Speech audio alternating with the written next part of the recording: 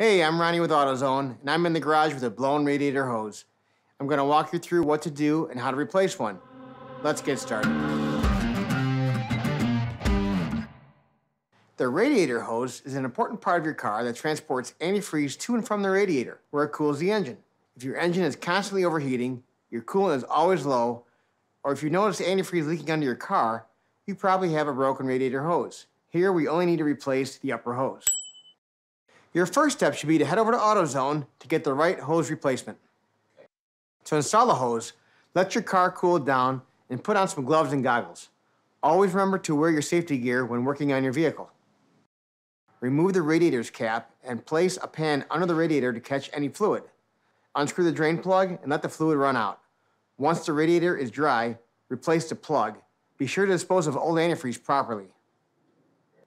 After moving the pan beneath the radiator's hose's lower clamp, use a screwdriver to unscrew it. Be careful not to damage the radiator. After that, repeat the process on the upper part of the radiator hose and work the hose loose. Sometimes additional coolant will come out, so be ready. Install the new hose by repeating the process in reverse and then reattach everything with new clamps. Use a funnel to refill your radiator with new coolant. Make sure to use a coolant or mixture recommended by your car's manufacturer. Be careful on some vehicles that have the coolant bleeder screws up near the engine to bleed out any air that's in the system. Some vehicles have these, and it's a good idea to check because if they do, you need to bleed the air out. The next steps depend greatly on what kind of vehicle you have.